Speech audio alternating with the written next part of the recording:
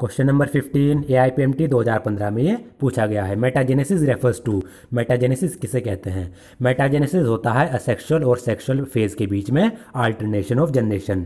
तो D is the correct answer. अभी जैसे एग्जाम्पल के तौर पर जो मेटाजेनेसिस है वो फाइलम सिनिडेरिया शो करता है। फाइलम सिनिडेरिया की दो फॉर्म है, पोलिप्स और मेडुसा। जो पोलिप्स है वो मेडुसा को असेक्सुअली प्रोड्यूस करेगा, पोलिप्स मेडुसा को असेक्सुअली प्रोड्यूस करेगा, और जो मेडुसा है वो पोलिप्स को सेक्सुअली प्रोड्यूस करेगा। तो इन दोनों के बीच में ये एक अल्टरनेशन ऑफ जनरेशन देखा जा रहा है। तो D is the correct answer. इसे ही हम मेटाजेनेसिस कहते हैं। Question number 16, A jawless fish which lay eggs in fresh water and whose एमोकोइट्स larva after मेटाफोरफोसिस return to the ocean.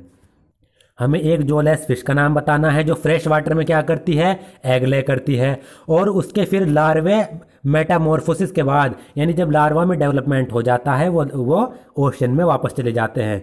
Egg laying हो रही है फ्रेश वाटर में और लार्वे फिर वापस जा रहे हैं मेटामॉर्फोसिस के बाद ओशन में। तो ये किसकी कैरेक्टरिस्टिक्स है?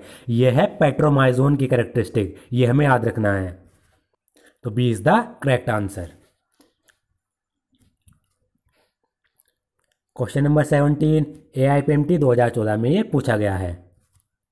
Select the taxon mentioned that represent both marine and fresh water species. इनमें से हमें वो टैक्सोन सेलेक्ट करना है जिसमें फ्रेश वाटर स्पीसीज और मरीन स्पीसीज दोनों पाई जाती है। तो वो है सिनिडेरिया।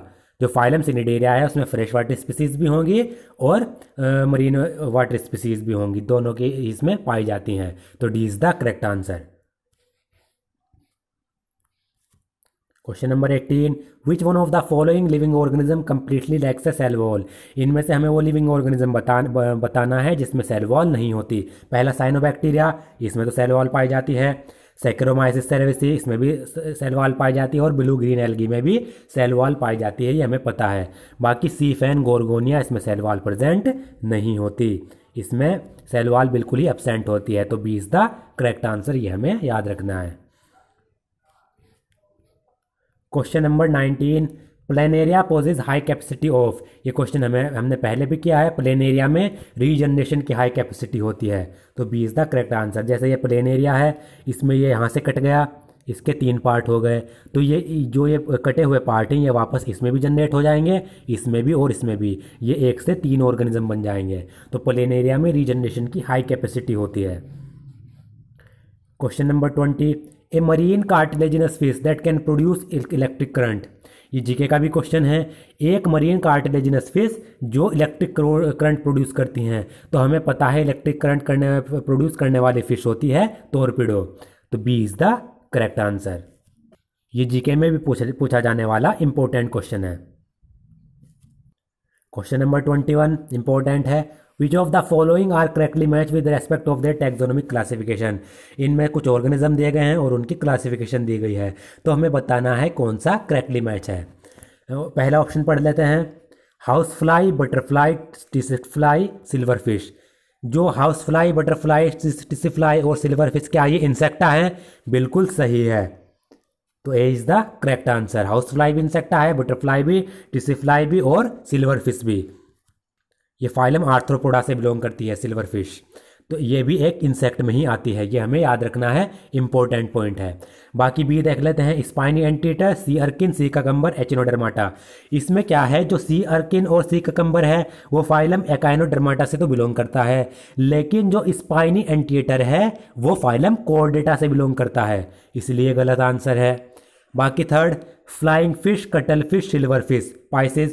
जो फ्लाइंग फिश, कटल फिश तो पाइसिस से बिलोंग करती है, लेकिन जो हमने ऊपर पढ़ा सिल्वर फिश, ये फाइलम आर्थ्रोपोडा से बिलोंग करती है, ये दोनों पाइसिस से। तो ये भी हमारा गलत आंसर है। बाकी डी, सेंटीपीड, मिलीपीड और स्पाइडर और स्कॉर्पियन, ये चारों ही फाइलम इंसेक्टा में नहीं आते हैं, तो डी भी हमारा रॉन्ग है। बाकी ए, ये चारों ये चारों इंसेक्ट्स हैं, इंसेक्टा क्लास होती है, तो ये चारों इंसेक्टा क्लास में आते हैं, तो ए is the correct answer.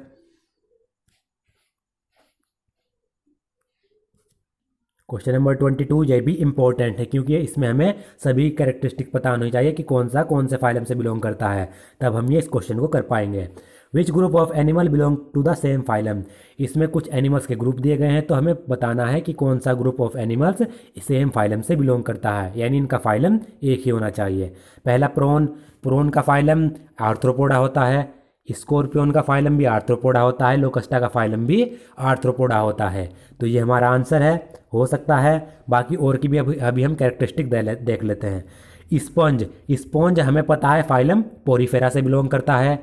C anemone phylum सिनिडेरिया से बिलोंग करता है।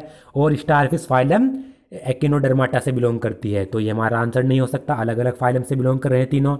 बाकी मलेरियल पैरासाइट जिसको प्लाज्मोडियम भी कहते हैं, वो एपिको कॉम्प्लेक्टा से बिलोंग करता है। इसका फाइलम है एपिकॉम्प्लेक्सा। और एमीबा का फाइलम है सार्कोमेस्टिगोफोरा। ये फाइलम ही एनसीईआरटी में नहीं दिए गए हैं। प्लाज्मोडियम का एपिकॉम्प्लेक्सा, एमीबा का सार्कोमेस्टिगोफोरा। और जो मॉस्किटो का जो फाइलम होता है वो होता है आर्थ्रोपोडा। तो तीनों ही अलग हैं। अर्थवोम, अर्थवोम का फाइलम होता है फाइलम एनिलिड्स। और जो पिनवॉर्म होता है इसका फाइलम निमेटोड। और टैपवॉर्म का जो फाइलम होता है वो होता है प्लेटीहेलमिंथिस। ये तीनों भी डिफरेंट डिफरेंट फाइलम से बिलोंग कर रहे हैं। तो हमारा आंसर है प्रोन, स्कॉर्पियन और लोकस्टा तीनों फाइलम आर्थ्रोपोडा से बिलोंग करते हैं। क्वेश्चन नंबर 23 इंपॉर्टेंट है। Match the name of animal column first. Column first में एनिमल के नेम दिए गए हैं और कॉलम सेकंड में उनकी एक कैरेक्टरिस्टिक दी गई है और कॉलम थर्ड में उनकी फाइलम या उनकी क्लास दी गई है। तो हमें बताना है कि कौन सा जो ग्रुप है वो सेम है, मतलब करेक्ट मैच है। पहला लिमुलस, ये ऑर्गेनिज्म है, एनिमल का नाम है। और column second body covered by chitinous exoskeleton. जो लिमुलस होती है उसकी बॉडी काइटिनस एक्सोस्केलेटन से कवर्ड होती है, बिल्कुल सही है। कॉलम थर्ड पाइसिस, क्या वो क्लास पाइसिस से बिलोंग करता है। जो लिमुलस होता है वो फाइलम आर्थ्रोपोडा से बिलोंग करता है, ना कि पाइसिस से। तो ये गलत है, ये तो गलत हो गया। बी एडम्सिया, ऑर्गेनिज्म का नाम एडम्सिया। बी रेडियली सिमेट्रिकल, जो एडम्सिया होता है वो रेडियली सिमेट्रिकल होता है। क्या वो फाइलम पोरीफेरा से बिलोंग करता है। वो फाइलम जो एडम्सिया है वो फाइलम सिनिडेरिया से बिलोंग करेगा, ना कि पोरीफेरा से। तो ये भी हमारा गलत हो गया। सी पेट्रोमाइजोन एक्टोपैरासाइट है, बिल्कुल सही है। और क्लास साइक्लोस्टोमाटा से बिलोंग करता है, बिल्कुल सही है। तो सी हमारा करेक्ट आंसर है। बाकी डी भी देख लेते हैं वो गलत क्यों है। इख्तियोफिस टेरेस्ट्रियल है, क्या वो रेप्टिलिया से बिलोंग करता है। वो क्लास एम्फीबिया से बिलोंग करता है, ना कि रेप्टिलिया से। ये इसलिए गलत है। तो हमारा आंसर है सी, सी is the correct answer. Petromyzon ectoparasite है और क्लास साइक्लोस्टोमाटा से बिलोंग करता है। ये हमने देख लिया, इसमें एक गलत आंसर भी क्यों है। क्वेश्चन नंबर 24 नीट 2013 में पूछा गया। One of the representatives of phylum arthropoda. इनमें से कौन सा फाइलम आर्थ्रोपोडा का मेंबर है। Puffer fish, flying fish, cuttle fish और सिल्वर फिश। हमें पता है पफर फिश, फ्लाइंग फिश और कटल फिश ये पाइसिस में फिश में आती हैं, लेकिन जो सिल्वर फिश है ये इंसेक्ट में आती है और फाइलम आर्थ्रोपोडा की मेंबर है। सिल्वर फिश इंसेक्ट है और फाइलम आर्थ्रोपोडा में आती है। तो D is the correct answer. दोस्तों आज का मेरा वीडियो अगर आपको पसंद आया हो प्लीज़ मेरे चैनल को सब्सक्राइब करें, शेयर करें और लाइक करें।